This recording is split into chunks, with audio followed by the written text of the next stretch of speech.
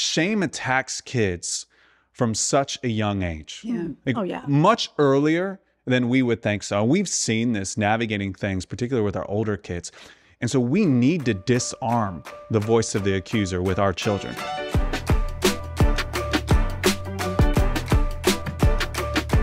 How great to have Lisa look who's back. Yes. We missed you. I missed being with you guys. I may have submitted a comment.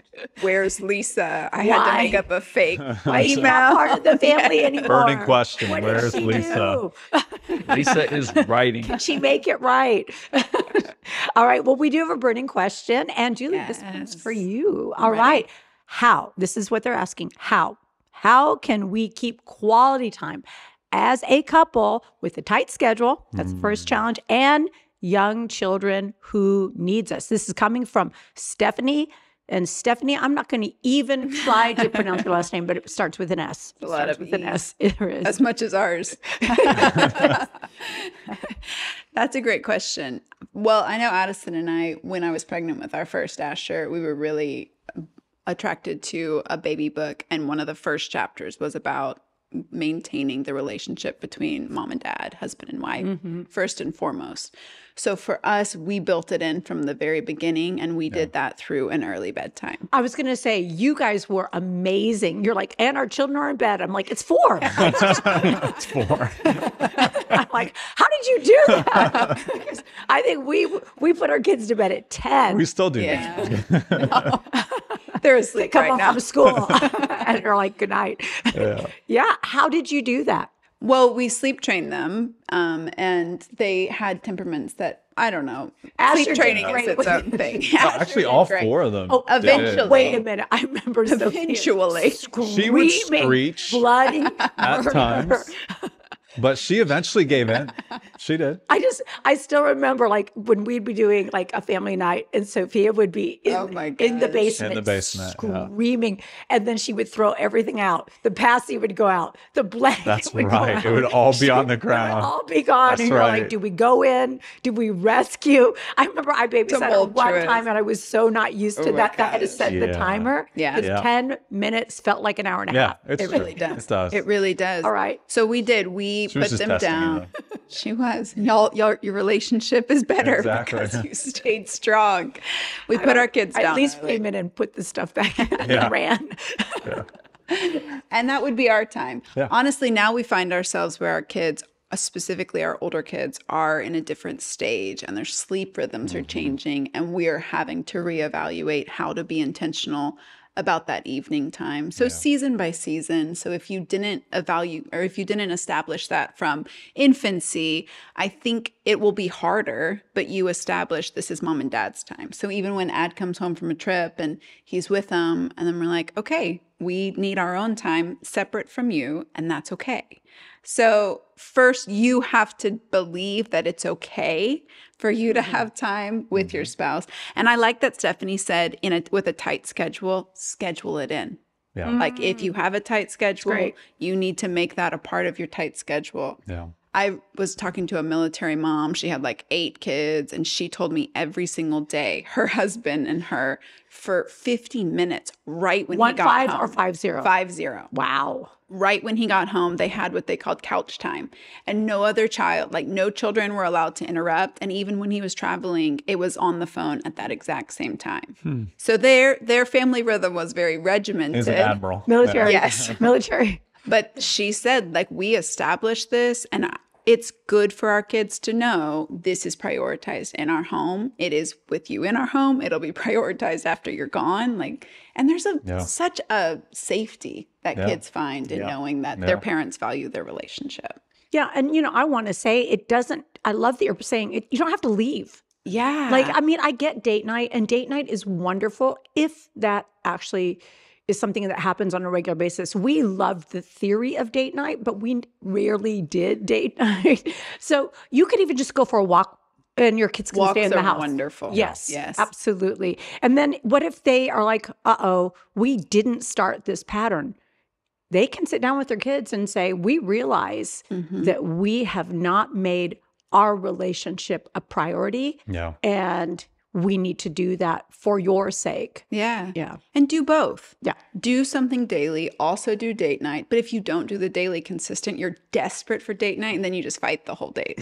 So Well, or you go to a movie and you're just sitting there. And what is that? you're not like, getting no, quality time. Yeah. no, and trips. Now, this is certainly the next level of like luxurious, but we have found at least once a year making it a priority to get away for at least 48 hours. And I know people will be like, that's just not possible. Find another couple who needs that too and have their kids over to your house. They can even do a staycation at their home and then swap. I love like that. if you prioritize it, you find a way to make it happen. But it resets our relationship, our values, our vision for the year ahead like nothing else, to just be the two of us. And we did establish that from the beginning. When our infants turned 1 month old, we went away for 24 hours, which we tell new moms. I remember that. I got to watch him. We tell new moms and they're like, what? I'm like, you pump while you're there, you pump before. Yeah, I remember Asher, I had him like in my bed taking pictures of him. People are like, you better not be sleeping with that baby. I'm like, I'm just cuddling with him. I'm so glad your social media followers keep you accountable. They are just, they're, you know, that's who they are. They're my accountability. Well, I love that you've highlighted relationships and the priority of relationships. And I'm super excited about this podcast and what we're going to be talking about. And so I'm going to throw this to Mr. Addison. We have something. Well, no, we should announce it. Well, okay. You want to do it? This is a big announcement. You haven't spoken. Tomorrow is the launch of Addison's second book, which is called Words with God. Addison, would you tell us about this exciting book? Yeah, wow. Like just like that. Segue. Segue is an Italian word, and I'm embracing it. Right. Yeah, so tomorrow, so this episode comes out April 17th. So April 18th, 2023, Words with God, Trading Boring, Empty Prayer for Real Connection comes out. And I worked on this book for 2+ years. I know the editor was afraid she was just going to have to take it from you. She was, yeah. We had some of those conversations. But it's the dual meaning. And I mean, it's fitting that I had to wrestle with the book. It's the dual meaning of how do we have words with God? Like, how do we pray? But also, how do we have words with God? Like, how do we go there with God in those moments of doubt and those moments of silence and those moments of perceived isolation? How do we journey through those and into the promise of connection and intimacy and communion? And I think of what Paul says at the end of 2 Corinthians when he says, may the communion of the Spirit be with you always. Like, this is the inheritance of what it is to be the people of God. Yeah. But if we're honest, prayer so often feels like we're just yelling into a canyon. And duty.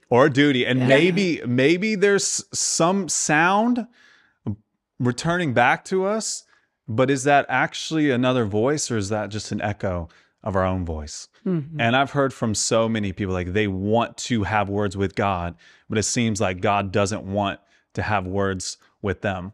I had a friend who told me, he said, look, God's the only person who can get away with expecting you to show up for a conversation daily that he refuses to show up for. But do you think that's accurate? But just sit with that. Before we like get into defend mode and all that kind of stuff. I mean, just like, let's be honest. We want to have words with God. Right. Yeah. We want to hear from him. We were made for intimacy with him.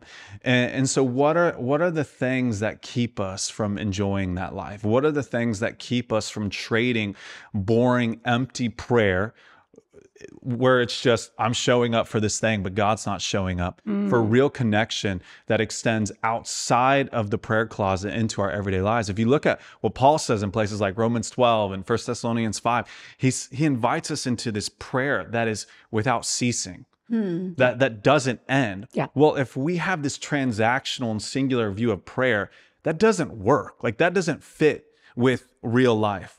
And we can't. I mean, this is a whole book, and I want to be specific to our audience, at home audience. But I think one of the reasons why people struggle to hear the voice of God and connect with God through prayer is because they look for God's voice in the voice of the accuser. They expect, That's really good. expect God to sound like the voice of the accuser. And if you think about, we're talking about formation. When you think about the Son, the beloved Son, you have the moment of baptism, and he goes into the wilderness. He's led by the Spirit into the wilderness. And what's the first thing that the accuser says to him? If you're really Son of God, the Son of God, do something practical. Make some bread. Do something spectacular. Do something miraculous. And there's this voice of proving, of accusation that comes after us. And that's why the first part of the book's in 3 parts. The first part is called the canyon, because my premise of the first part is God brings us into the canyon, which is this place of silence. But that's where we actually learn that silence has a language. It's kind of like 1 Kings 19, when Elijah flees and he finds himself in this place where he is distraught. He is questioning his calling. He is questioning his connection with God. Like everything seems to have gone wrong. He's saying, it's better for me if I'm dead. Right. And then there's the earthquake and there's the whirlwind and there's the fire and the voice isn't there. But then the voice comes in thin silence. It's literally how it reads in Hebrew. In thin silence, the voice comes. And he has a reckoning with God in that moment. He also has a reckoning with why God created him and what he needs to do going forward. And so the canyon is that place. It's that part of the journey of engaging with God where we unlearn the voice of the accuser so we can start to hear the way God speaks to us. Otherwise, we look for God's voice in a way that honestly we weren't created to know and enjoy communion with God. And it's so much more than just words. It's about union. Like we were created for a union with God that goes beyond words. And I want to cast this vision of what it is to not just be people who pray, but be praying people, to live in such a way. I want you to highlight that one more time. Not just a people who pray, but being praying people. Can you distinguish what you mean by that? Yeah, so prayer for so many is transactional. It's this moment where you go into your closet, you do your thing, or you go on a walk and you do your thing, you pray in the shower, whatever it is. And I was blessed with 2 very different praying parents, right? So I saw in the car, pray in the kitchen. I had some great examples, but I believe that the invitation is for us to live with a God consciousness, with an awareness of how God is moving in our lives that extends beyond the prayer closet. In the book, I talk about quality time versus conscious time in prayer. And we were talking about quality time between a husband and a wife and how that's foundational for the family. Well, I described quality time with God as that time when we steal away. If you look at Jesus, the Son who lived in perfect union with the Father, he would steal away. It talks about how he stole away the night before he chose the 12. He stole away and prayed the entire night. Was he just moving his mouth that entire time? No, he was in union with the Father. Yes, there were words. Yes, there was connection. But there was listening. But there was a lot of listening. And we don't journey into the silence often enough in the busyness and the chaos of our day. And so we haven't learned how to listen to the voice that is the still small voice, the voice that comes in the thin silence. So we have those times. Those are very significant and important. But then we also have something that's called conscious time.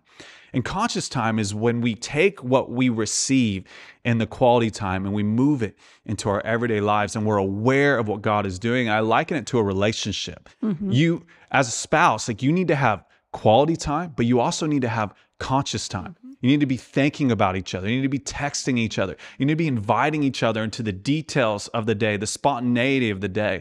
And that's where deeply formed prayers are found, in that connection between the two, the relationship between the two. And you see Jesus, like in John 5, he says, I only do what I see the Father doing. Yeah.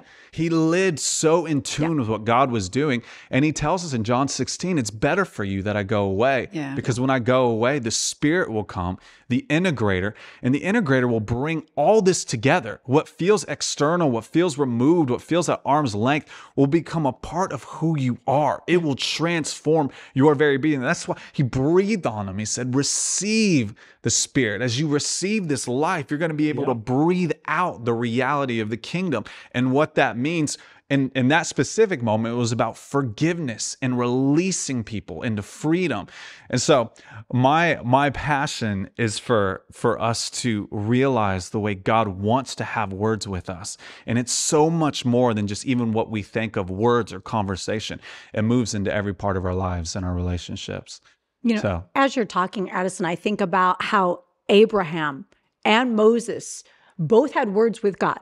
Where they were like, wait a minute, do you want the Egyptians to say, you brought us out here to kill us?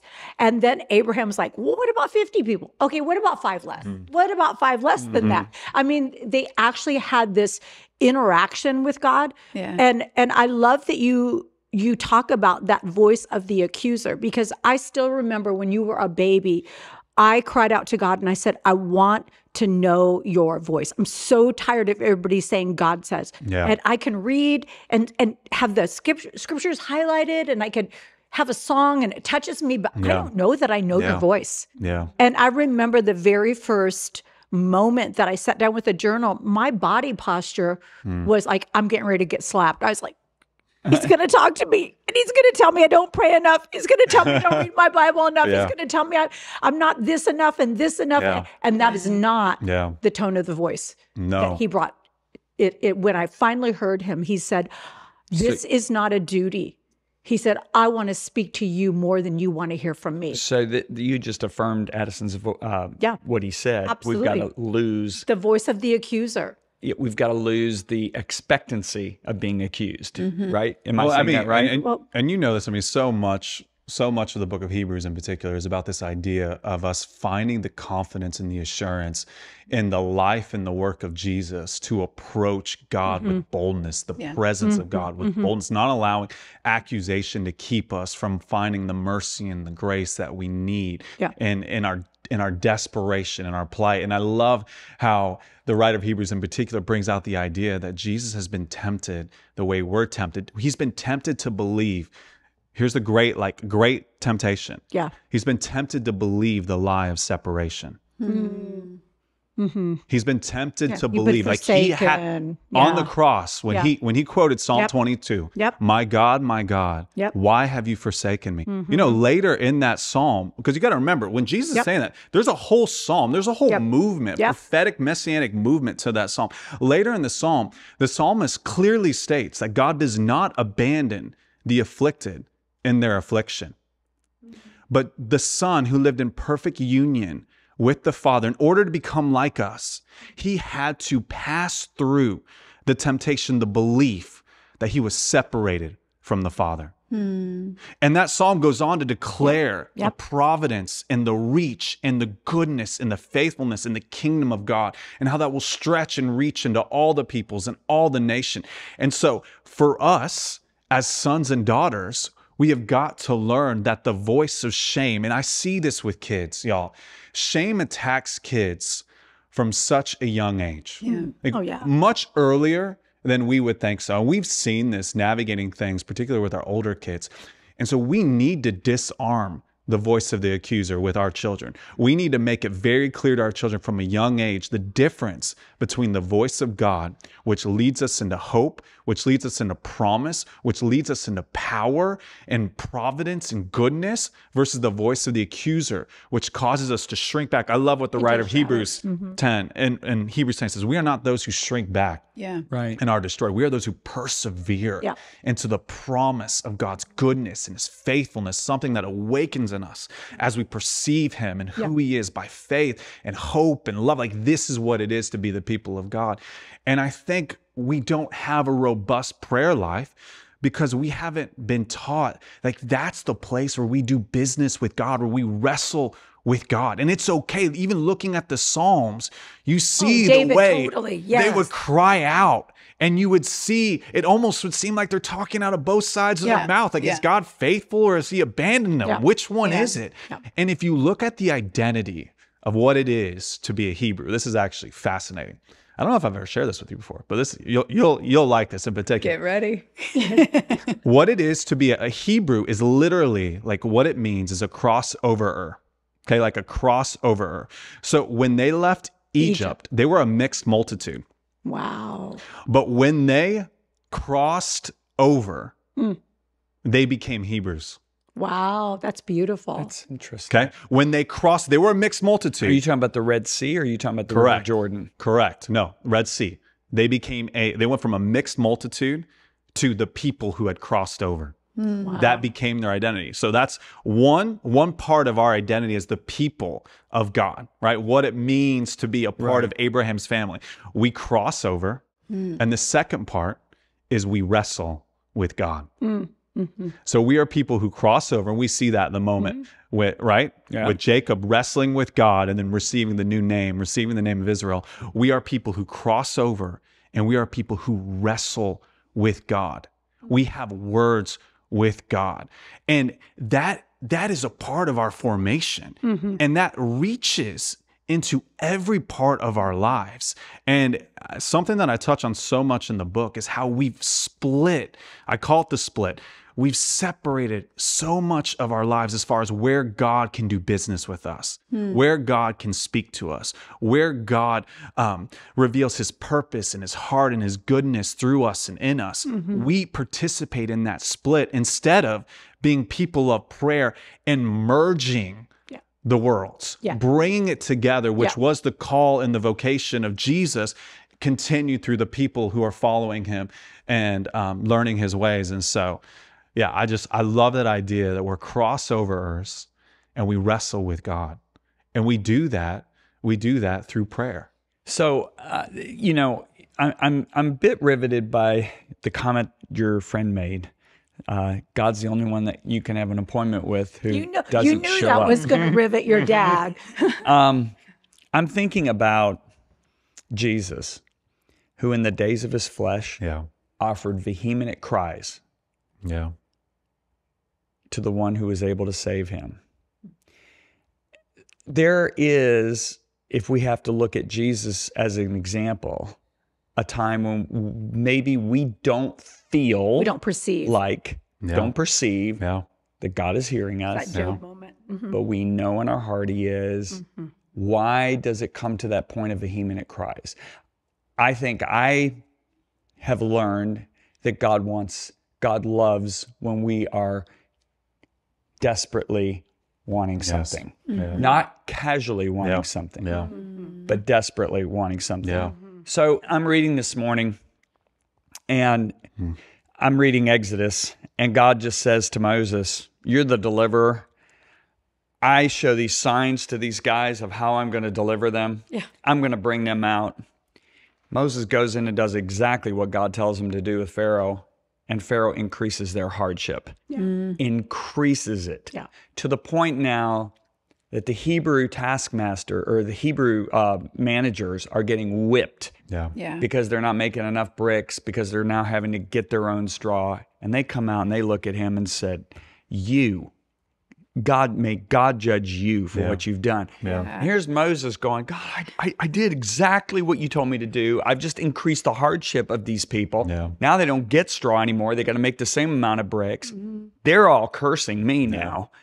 And they're saying that you're going to judge me. There's a wrestling there. And God had full intention of delivering them. And it was all a process of Pharaoh's heart being hardened. So God could display his power. And what goes through my mind is, because if he just immediately delivers them, now how do all the nations of the world hear of his reputation? They don't. They don't. I mean, the Philistines were talking about hundreds of years later.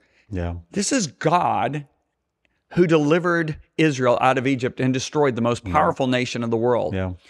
And, I just really believe that you're spot on with this message is so important. But I also I want everybody to hear, if you find yourself crying out of desperation, Addison just said it, there's that tension. That you saw in the Psalms. And it's not just well, God, I'm asking you, and casually just being quiet and there's a wrestling sometimes because we live in a fallen world. Yeah. It won't be like that when we're walking the streets of gold. Sure. It won't be like that. Yeah. We're in a hostile environment right now. We're in enemy territory right now. Right now, the wrestling is part of the intimacy, and I think we'll talk about this in the next episode. But when it comes to praying and contending and crying out, it's the process of the prayer that prepares us to receive what we're contending That's for. excellent. And, Very and well stated. we have to remember that because God's not just in the business of giving us what we think we need. Not a genie. God's in the business of giving us what is highest and best, and He prepares it and He preserves it for us. It's kind of like how He said, "Look, I'm going to leave." When He was talking about the promised land, I'm going to leave them in there. Your enemies, I'm going to leave them in there. Otherwise, the wild animals will overrun. And what I prepared for you, I'm going to drive them out bit by bit. What I prepared for you will be destroyed. And so even though you want this, and you want them gone, you want your enemies gone, I'm going to leave them in there because I know this is actually preserving the promise that I have for you. And so my heart for this is like God wants, I'm passionate hitting the mic. God wants to have words with us. Yeah. But the way God has words with us is very different than what we expect. And what I told my friend, as I said, and so going all the way back to that story, this is what I told my friend. I said, listen, you haven't learned to open the conversation. I said, you are inviting God into a single stale moment of your life that is very transactional. You're going to God for what He can do for you. And don't get me wrong, like God can use an imperfect prayer to take us to a perfect place. Yeah. He does all the time. Yeah. Like I would rather people pray imperfectly, even with the wrong heart, because God's going to do something with that. He does. But I told him, I said, you need to open up the conversation. And then that led into a whole conversation, like what it means to open up the conversation, which actually became a chapter in the book called Opening the Conversation. So that, anyway, full circle. But I know we're coming to the end of our time. Did y'all want to share something? I actually wanted to read an excerpt. It's very short. I want you to read the excerpt. And punctuates what we've been saying. So chapter 1's called The Voice. And the first part of the book is the canyon. The second part of the book is the temple. So 3 parts. The temple is the idea of like where we meet with God. And the third part of the book is called the dance. And the dance is the idea of this moves into every part of our lives. I love that. So this is toward the end of chapter 1. It reads, the gospel tells us the good news that we've largely gotten God and prayer wrong. And that's why we should repent, stop listening to the accuser, and return to the voice. The accuser has no right to dictate or deny our prayers. In fact, Scripture tells us that the Spirit and Son constantly intercede so that we, through our prayers, would know the surety and connectedness of God's presence, a surety that takes us into and through the canyon. They intercede that we may know the voice and follow it home. And the dangerous truth is that the canyon is the pathway home. Like a child sent into the wilderness for a rite of passage, so our journey takes us into and through the silence. It's in the canyon that we wrestle with God and discover who we are and what we're capable of. It's in the canyon where empty words are exchanged for a real connection. It's in the canyon that we face off with our ideas of God, prayer, and many other things so we can surrender to the mind of Christ. It's in the canyon that we figure out that a prayer life is much more than a spiritual exercise. It's the higher consciousness that reorders and integrates life, reclaiming every bit of living and us as holy and necessary to God's purposes and design. The canyon silence helps us join our voice, our holy amen, with the voice again. For even in the canyon's echo, the voice speaks. That's so good. Wow. Okay. Well, as a mom, I'm about ready to cry. I just want you to hear how incredibly important this book is.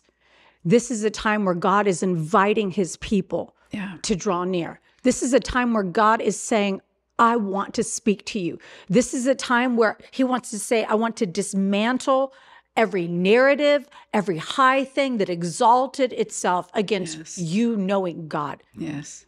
Not just it's knowing where we about connect. God. It's where we Yeah. connect with God. And that's why this message is so important and everybody needs to get it. I mean, you don't want to have a distant relationship with your Heavenly Father.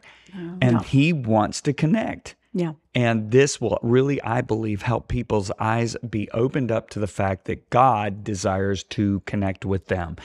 And I will never forget that I was asking that question years ago that basically your friend asked. I didn't say it as bluntly as he did, but it was the Lord said to me, because you hope I'll show up. I said, if you draw near to me, I will draw near to you. Yes, yeah. I didn't say I might. I said I would. Yeah. And that one little thing changed everything. Yeah. And I think a lot of people go in hoping instead of knowing. Yeah. Here's the thing. We don't write books as an organization just to produce books. We only actually believe in taking down the things that we believe are messages from heaven. And I Yes. want to highlight that Addison spent 2 years writing this book. This was not a casual book, but I believe this is a timely book. I believe it's a prophetic book. I believe it is a right now message. And I just believe that you have such a desperate hunger to hear from God. So I just want to challenge you. You can get a hold of Words with God. It's going to launch tomorrow. You can go to Amazon. That's where the best place is for All you you have to to do get, is hit or one button. anywhere. Yeah. And You know? you can come to us. If but you come to us, you're going to have we're to gonna put your charge name, you. your address. You're going to Yeah. have to put your credit card. Yeah. But if you're a Wherever- Prime member, wherever they you get- just hit. Hey. yeah, we'll charge you one for click. shipping if you come to Couple us. things. So wherever they get books, audiobook. I did read the audiobook. So Amazing. ebook. And then also it comes out in Spanish tomorrow. Gloria a too. Dios. Tomorrow. That is Comes out amazing. in Spanish. Wow. The Spanish version is releasing the same day as the English. That's exciting. Yeah. Okay. Yeah, the Spanish That's publisher. very unusual. It's So- very unusual. The Spanish publisher that picked it up, the editor was so impacted by it that they fast tracked it and they wanted it to come out with the English version. Wow. Okay, we're doing double language right away, Words with God. Can they get that on Amazon as well? I believe so. Yeah. That is so Yeah. exciting. Well, I'm super excited. I'm proud of you. Thank you. Addison. Proud I of you, know that Addison. Thank you. you're a deep well. And I can hear this is a deep message. He gets up and but it reads is- the Word of God every single morning. He has his Bible so colored up and so highlighted. And so I'm looking at it right now. I want to. There's as many notes as there are scriptures on his pages. I want to say this though, for people hearing this, this message is very accessible. That's what I was going to say. It's Yes. very accessible, and I use the Lord's Prayer as a framework. We're going to talk about this in the next episode, but I use the Lord's Prayer as a framework. It's not a book about the Lord's Prayer, but there are very few things where Jesus told us, "Hey, like this is how you do Here's it," your because pattern. he knows we have a tendency to glorify formulas and then manipulate them and twist them. So I'm grateful for y'all. Thank you for the way you've supported it, all of you. And I just believe that this is going to bring people into that place of connection with God, and it's going to teach them how to engage with the voice and how to have words with God in ways that they've always desired to connect with Him. So So good. It's beautiful. As soon as you get it, I want a signed copy. absolutely. You got it. Yes, sir. Someone want to pray us out? Mom, you want to pray us out? Okay. Heavenly Father, I just thank you. I thank you that you're stirring hearts. I thank you that you are speaking to people. I thank you that the veil of shame, the veil of condemnation, the veil of accusation is removed, and that people have ears to hear what you are depositing in their heart. Father, we just thank you that you are a God who speaks and that you want your children to know your voice. And so we thank you that you are revealing yourself in your word and to your children. In Jesus' name, amen. Amen.